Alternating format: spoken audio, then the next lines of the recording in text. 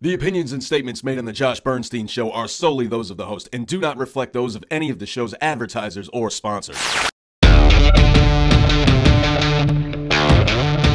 President Trump could cure cancer tomorrow and rescue kittens from a burning building, and they'd still call him a piece of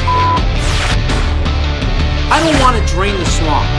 What I want to do is I want to drown these swamp monsters in their own swamp water. And now, America's favorite bald badass, Josh Bernstein.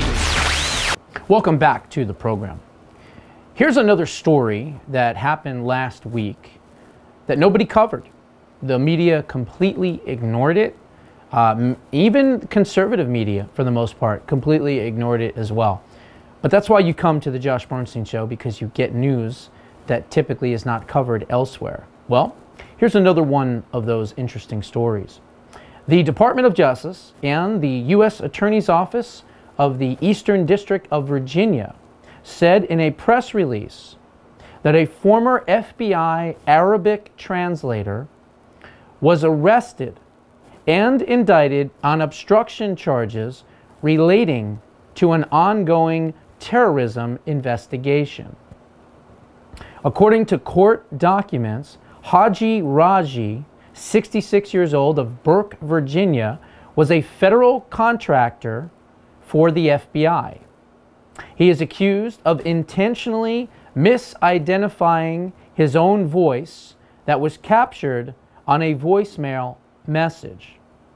It turns out that Raji was caught on a wiretap in the same criminal investigation, terrorism investigation, and speaking with suspected terrorists with the Al-Shabaab terrorist organization. Then, when he was confronted with this information, he lied about it, saying that that was not his voice on the cell phone voicemail, which obviously it was. It gets worse.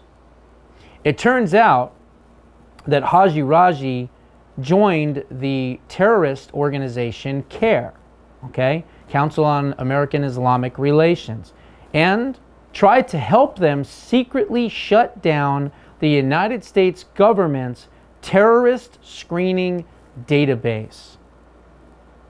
Raji is charged with making false statements to government officials and obstruction of a federal investigation. If convicted, he could face as many as 25 years in prison.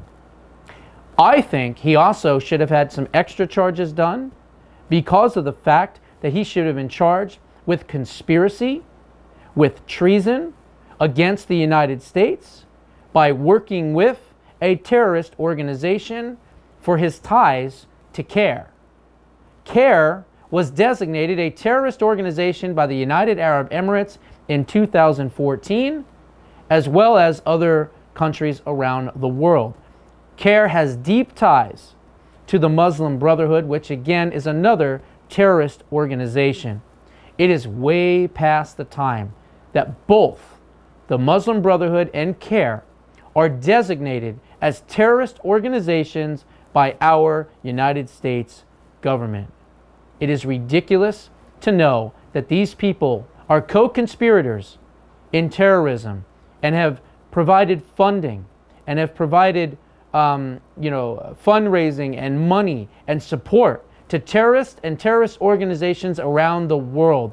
Yet they come into this country and they act like, they're on the up and up because they're wearing a suit and they don't have a strong accent or whatever, like the guy that runs CARE. He comes out as if he's just a normal, everyday guy. Well, we just want to make sure that Muslim relations are great for America. Please, it's a terrorist organization and it should be designated as such.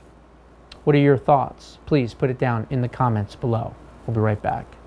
The farther a society gets away from the truth, the more they hate those that speak it. I want to thank you personally for watching my video. I hope you enjoy the way that I do my show. It is a unique way of doing it. I give you all the facts. I give you everything. I'm a truth seeker and a truth teller.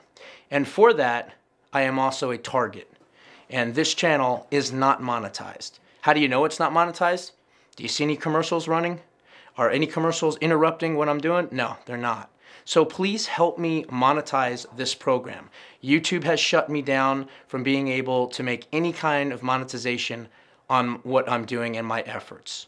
So basically, I'm taking the arrows, I'm taking the risk, and so far, putting it out in my own pocket, putting it out there for everyone, and not really getting compensated for it. So please, do me a favor. If you like what I do, go to patreon.com/Josh Bernstein. Again, you can see it in the image, www.patreon.com/Josh Bernstein.